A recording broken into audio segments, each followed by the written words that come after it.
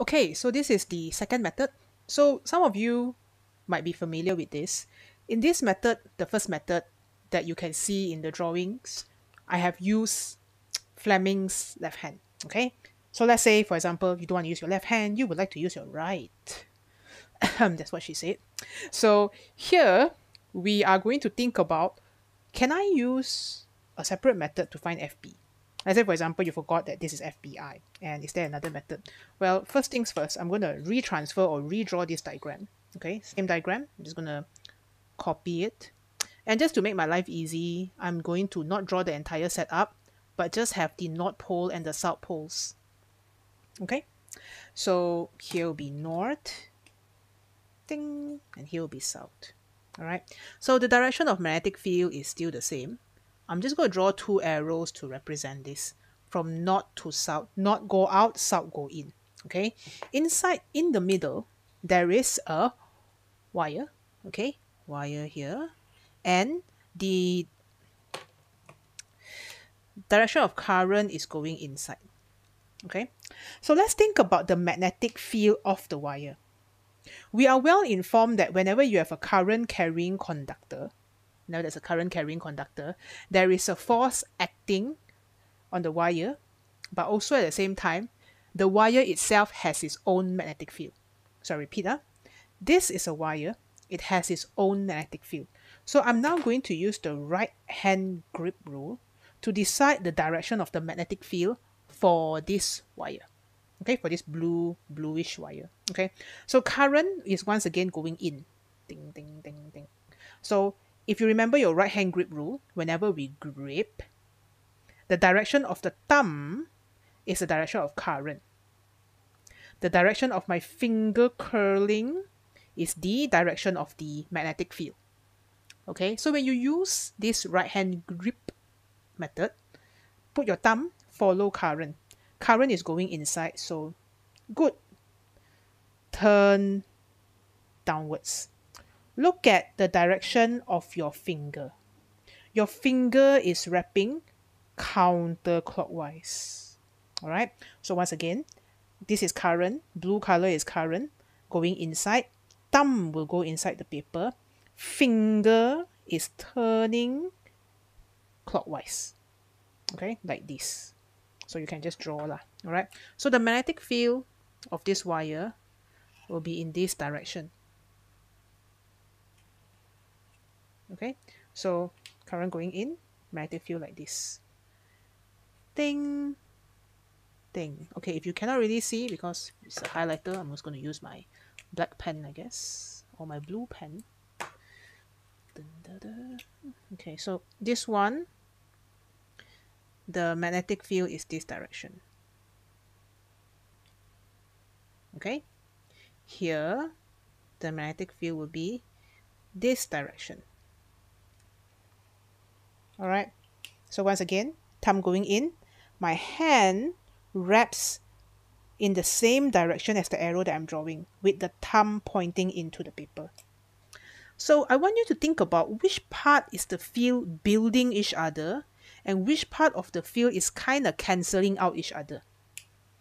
If you were to tell me that, Miss, you see, this part here, the direction of the arrow is the same. So if the direction of the arrow is the same, then vector, magnetic field is a vector, magnetic flux density is a vector. Here would be a stronger field. Okay, and you can see here at the bottom position, this pink color, reddish orange is opposite direction to the magnetic field of the wire. So because the magnetic field of the horseshoe magnet or the U-shaped magnet, the pink one, is opposite direction to the blue one, which is the magnetic field of the wire, they cancel out or decrease each other's magnetic field. So here is weaker field. So like all laws of nature, the strong field will push against the weak field. You are stronger, ma. So the stronger field on top be like, weak, you are weak. So this would be the direction of the magnetic force. So this one becomes the direction of FB. Okay, direction of FB pointing down because the strong field will push down against the weaker field. All right, so just to recap, the pink color is the horseshoe magnet field. Okay, there are two magnetic fields here. One is due to the U-shaped magnet. One is due to this wire. To decide the direction of magnetic field of this wire, we will use our right hand grip rule. Now to decide or use the right hand grip rule, we will take our thumb, follow the direction of current, so thumb will be pointing downwards, curl our finger and find it to be clockwise. Clockwise. Okay, so then you check the region on top, they are both pointing in the same direction. So both the magnetic field of the U-shaped magnet, pink color, and the magnetic field of the wire, blue color, is the same direction. So here is a stronger magnetic field. Okay, down here, the magnetic field of the horseshoe magnet or the U-shaped magnet is opposite the direction of the weaker field. Because why? The field of a wire is in a circle. So here is a weaker field here. These two are in opposite direction. That's why it's a weaker magnetic field. And we all know how the law of nature work. We will take the stronger field, push down against the weaker field. So that's why the direction of your FB is pointing down. Strong, push, weak. Okay, so because it's strong, push, weak, whoops, sorry about that. Because it's strong, push, weak, that's why you know FB is pointing downwards. Or you can use your left hand. Okay, so I'm going to provide this drawing later. Okay, so I have replicated this for you. You can pause the video if you want to draw, just to show you that you have a stronger field here, stronger magnetic field here, and a weaker magnetic field down here. So direction of FB is downwards.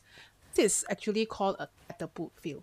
So when we talk about magnetic force, right, although we tell you on the surface that, hey, it is the interaction between magnet and current, but actually it's the interaction between two magnetic fields, where the stronger field will exert a net force on the weaker field.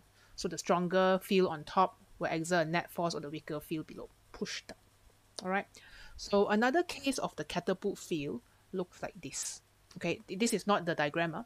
The difference between this diagram and the previous diagram here is the direction of the current. Okay, the direction of the current is going into the paper. That's why the force is pointing downwards, and not pole to south pole. Magnetic field is pointing to the right. If you look at this diagram, this is not pole to south pole as well, but the current, this is a big black dot, so the current is actually coming out of the paper. So if you want to use your Fleming's hand again, you can try. You see the force is pointing upwards. But another way to do this, so let me zoom in, is actually to look at the resultant field. So if you use your Fleming's right hand grip and you follow the screen, so your thumb will point towards your face because the current is going out, you will find that your finger, again my video is mirrored, okay, but you will find that your finger is curling counterclockwise. Okay, so your finger pointing towards you, curling counterclockwise. So you can see, because this one is curling counterclockwise, up here the field is weaker. Okay, counterclockwise, up here the field of the current, the wire, go against the direction of the field of the magnet. So here you have weak field. Down here the field is stronger. Not just because you see more lines, but because you can see the magnetic field lines are pointing to the right. Because again, this is counterclockwise. Okay, so pause the video if you want to see this diagram, but check out this one and make sure you understand that whenever we talk about using Fleming's left hand, it's just like a shortcut for us to decide, hey, where's the direction of the force very quickly without actually considering its fields. But having a deeper understanding of how the field is and the fact that this force is due to the interaction in the fields will allow you to actually set you up better, especially when you want to learn more magnets, higher level in uni, because that is what we have in mind for you. All right, so pause the video at any time if you want to draw this in your